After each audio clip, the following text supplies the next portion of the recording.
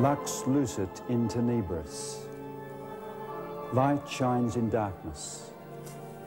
The Waldensian motto can be found inscribed in all the valley churches today. It serves as a silent reminder of their faithful and often blood-stained witness down through the centuries. However, the prophetic symbol of the woman in the wilderness applied not only to the Waldenses. It included all those whose faith in God and in His Word set them against the corruptions and false teachings of the professing church.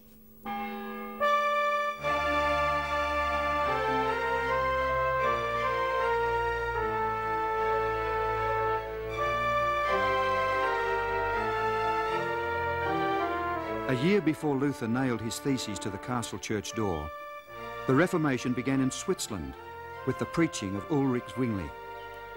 He spoke out against the sale of indulgences and other papal abuses and taught that salvation comes through faith in Christ alone. But it wasn't from Luther that he learned these things. It was through his study of Scripture. In the German states, Luther towered above all his fellow reformers. But in the Swiss cantons, many godly men became champions of the faith. Several of the outstanding leaders are remembered here at the Reformation Monument in Geneva. William Farel, called by some the Luther of French Switzerland. John Calvin and Theodore Beza, Calvin's successor and biographer. Calvin was born in France and was led to the Reformed faith by his cousin Peter Olivetan, who was later to translate the Bible into French for the Waldenses.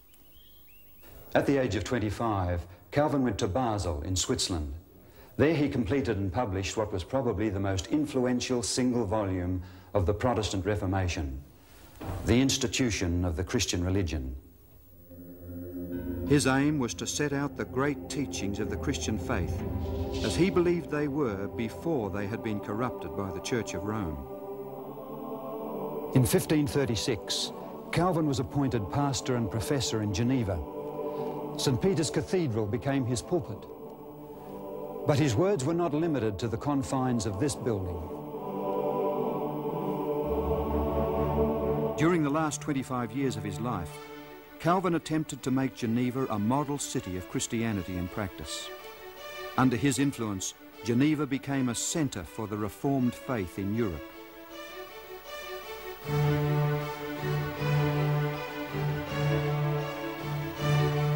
He also established a college in Geneva which attracted students from all over Europe. On completion of their studies, they returned to their homelands to scatter the principles of the Reformation. One such student who came as a refugee from Scotland was John Knox. He became a close friend, an ardent disciple of Calvin.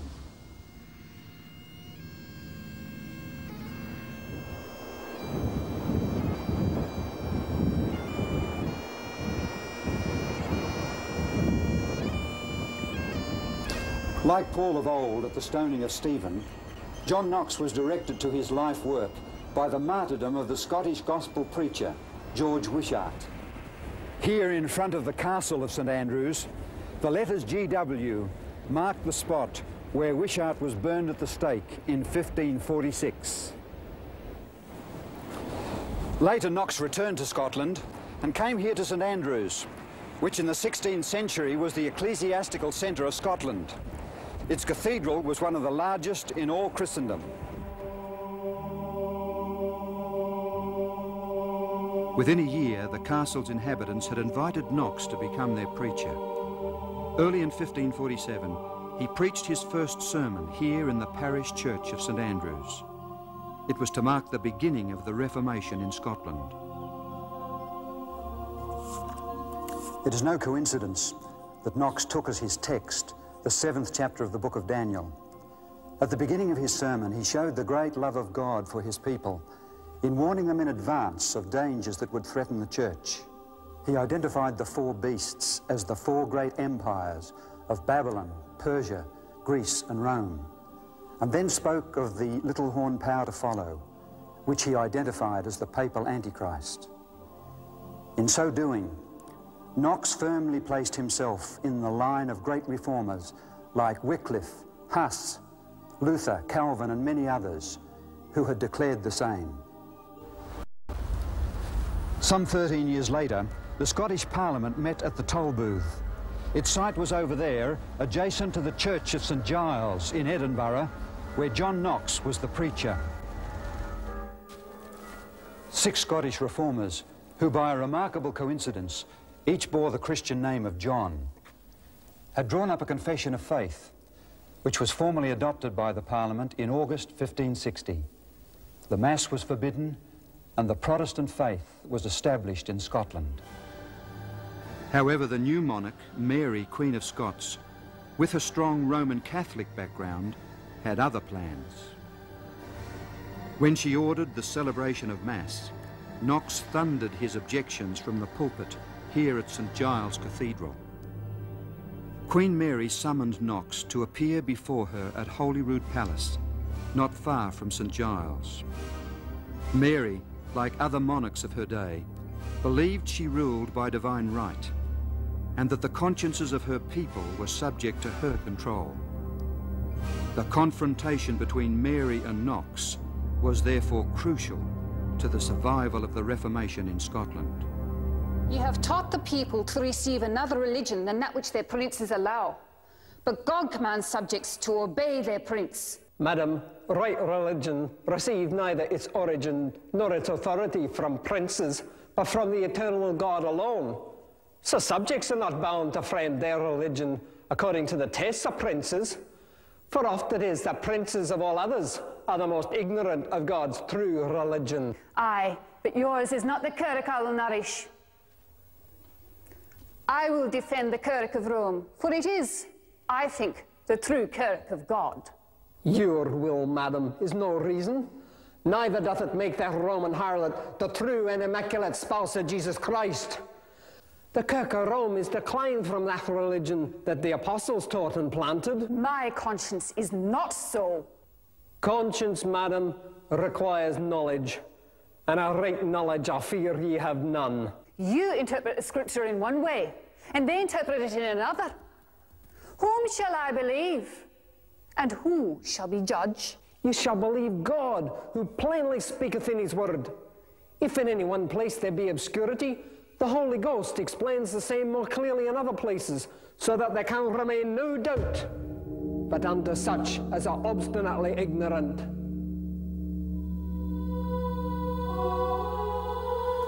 Luther before Charles V at Worms and Knox before Queen Mary at Holyrood were among the most dramatic moments in the Reformation. In both instances, victory went to individuals who had an overwhelming faith in God and in the truth of his cause.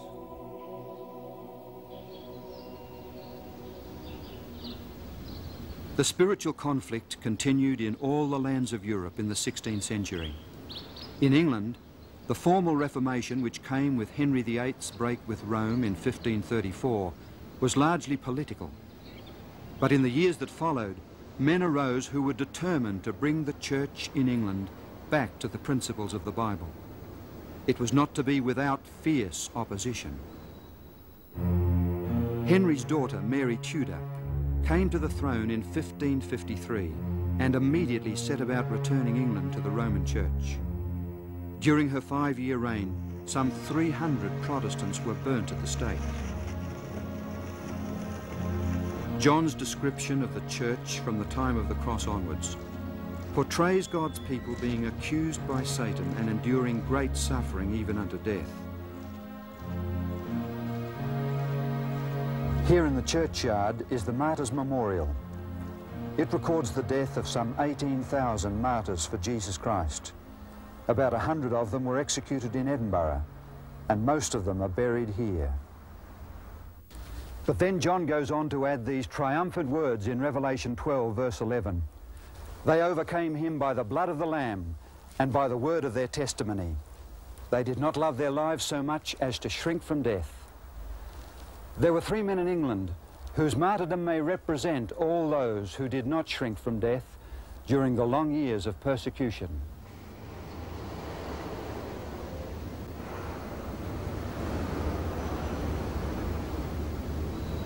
In Oxford stands the Martyrs' Memorial to Nicholas Ridley, Bishop of London, Hugh Latimer, a chaplain to Henry VIII, and Thomas Cranmer, the first Protestant Archbishop of Canterbury. All three died at the stake, erected in Broad Street, at the spot marked by this cross, just opposite Balliol College, where John Wycliffe had taught nearly 200 years earlier.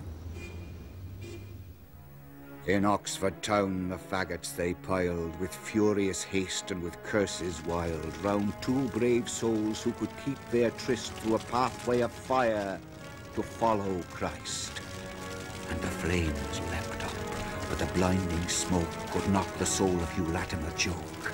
For said he, Brother Ridley, be of good cheer, a candle in England is lighted here, which by grace of God shall never go out. And that speech in whispers was echoed about. Latimer's light shall never go out, however the winds may blow it about. Latimer's light has come to stay, till the trump of a coming judgment day.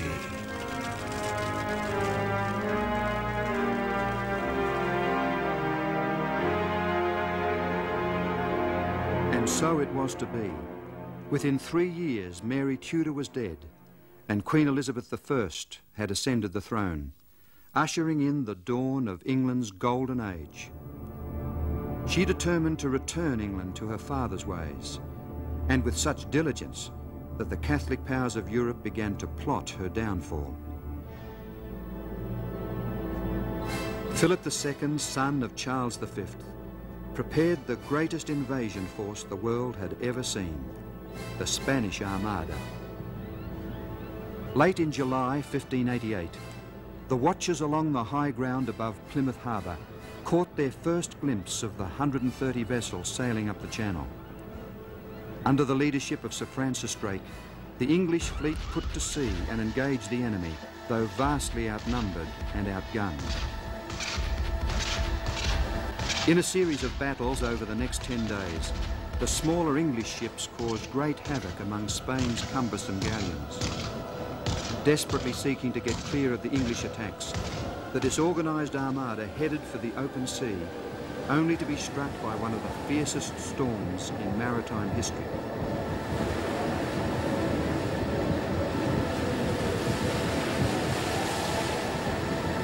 Whirled along the coast of Norway, dashed against the rocks of the Shetlands, the Orkneys and the Hebrides, and swept back south toward Ireland, it was an armada that was fleeing, though no man was pursuing.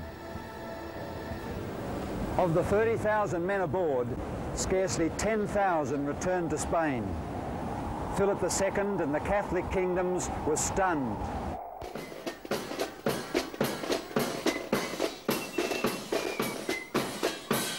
But the Protestant states joined in a chorus of thanksgiving. At Queen Elizabeth's command, the 29th of November was set aside as a day to render thanks unto God. The Queen herself rode through the streets of London to St. Paul's Cathedral and hence to Paul's Cross. After the sermon, she addressed her subjects, exhorting them to join her in praising God, who had scattered her enemies and protected her realm.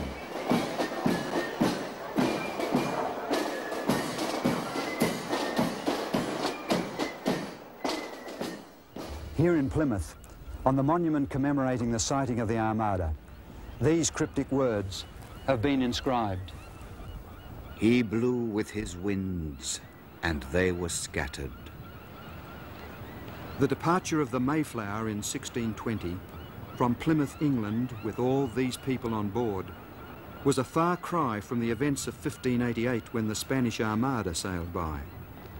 Yet it too is related to the saga of the woman clothed with the sun.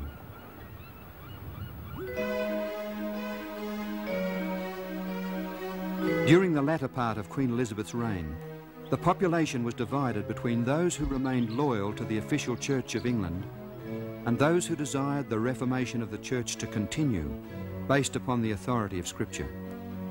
Known as Puritans and Separatists, these nonconformists were eventually persecuted for their beliefs, and many emigrated to Holland.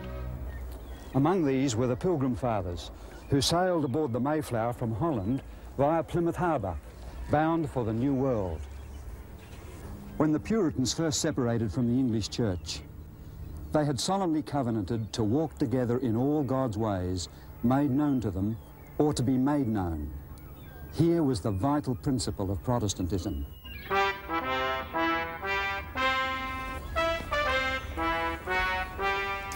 Before they sailed from Holland in 1620, their pastor John Robinson delivered his farewell sermon. He pointed out that the followers of Luther, Knox and Calvin had settled on the teachings of these men as if they were the sum of all truth. Speaking of the Reformers, Robinson said, "They penetrated not into the whole counsel of God, but were they now living, would be as willing to embrace further light as that which they first received. If God should reveal anything to you by any other instrument of his, be ready to receive it, for I am very confident the Lord hath more truth and light yet to break forth from his holy word."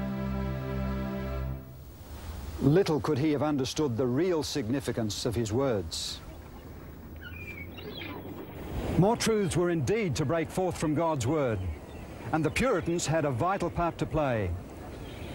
The Pilgrim Fathers stepped ashore at Plymouth Rock on December the 21st, 1620.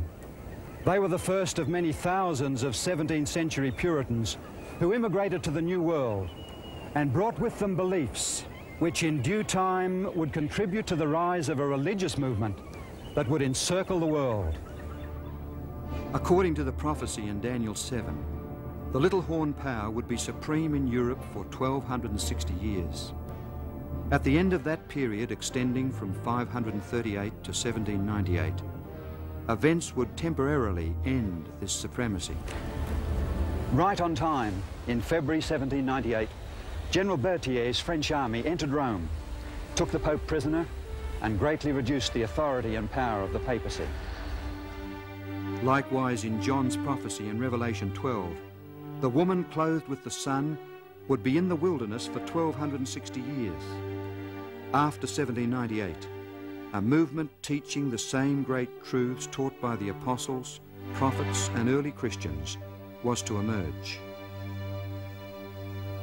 The great truths such as salvation by God's grace through faith in Christ alone, the high priestly ministry of Christ, the royal priesthood of all believers, obedience to all the commandments of God, believers' baptism, and the sufficiency and authority of Scripture above tradition were among those taught in the early church. Such teachings, lost by many through the great apostasy, were to be restored and proclaimed to the world in its final judgment hour. Jesus said that the gospel must be preached in all the world, and then shall the end come. The climax of the long-standing conflict between Christ and Satan is described in Revelation 12, verse 17.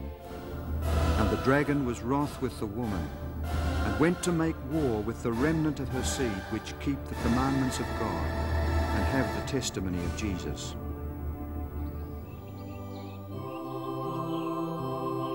The biblical concept of remnant is a group of people in any age who have survived calamity and are loyal to God and the principles of his word in a time of apostasy. However, the setting of Revelation 12:17 makes it clear that the remnant of this verse refers to the spiritual descendants of the woman in the time of the end, that is, after 1798. They are the spiritual heirs of the long and worthy line of God's chosen people that have survived the fierce onslaughts of the dragon down through history.